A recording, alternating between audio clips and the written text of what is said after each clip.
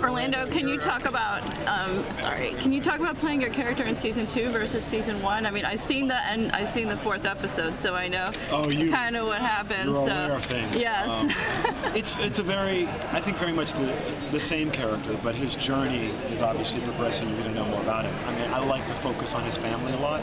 I think often in shows we lose sight of that, the simple things about his relationship with his daughter and his wife, and trying to put that relationship back together, and getting this post in Sleepy Hollow, and desperately clawing at trying to put his life back together, put his family back together, and having it always fall out of his grasp, I think is a really difficult thing for him, and I think that's really what keeps him up at night.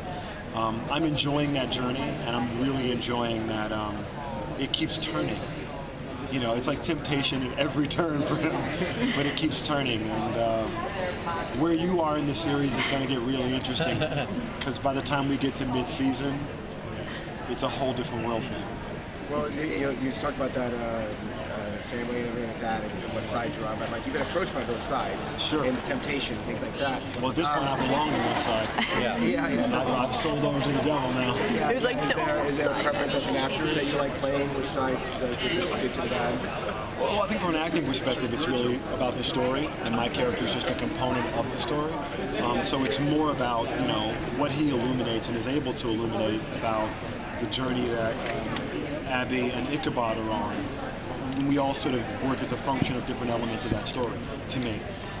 So I think we're all moving along the same themes of these people who are in peril or looking for redemption.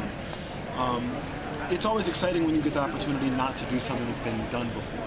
This could have been angry 80s police captain really easily, and it was, it could have easily been that, and it didn't go in that direction. I was going for that. So, and it's Orlando's not. Like, why are you doing that? Why are you doing this? Doing that? We've seen that on the A-Team. The A-Team is amazing. Yes, Lethal I'm Weapon. here. I'm here to do it again. So I love the fact that it's its own journey, and I'm excited to see where it's going to go.